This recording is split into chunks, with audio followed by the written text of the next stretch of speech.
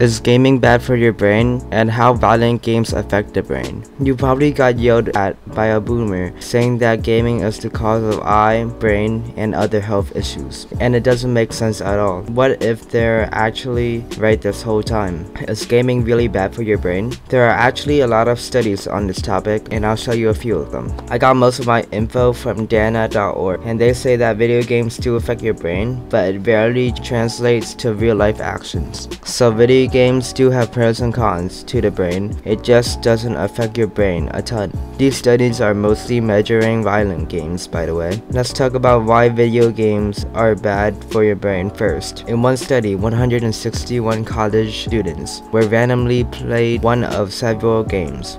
The ones who played violent first-person shooters were more harmful. The ones who played neutral or pro-social games were more helpful.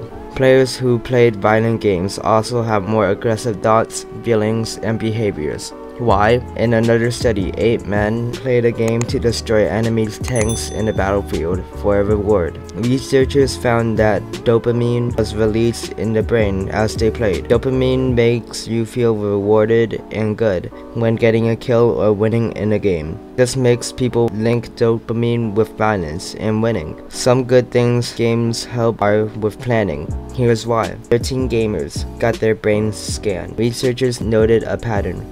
Right before the gamer's gun fires, they received greater activity from the dorsal anterior cortex, where all the planning happens. They showed less activity in the RAC cortex though, where the emotional responses happen. This can mean that when they see a violent action that happens in real life or in game, they're not as surprised or active or emotional.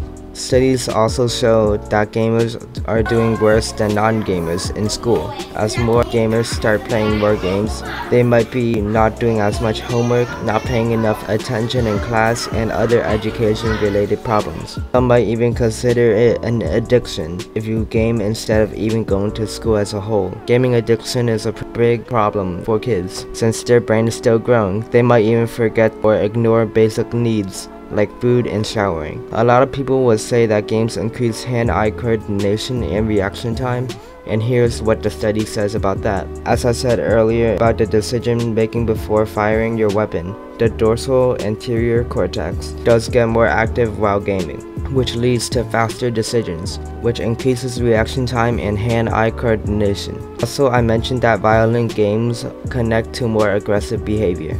A lot of parents might say it's causing school shootings or those teenage police car chases. This isn't true. Politicians blame violent games when it has nothing to do with it. So in conclusion, gaming isn't bad for your brain.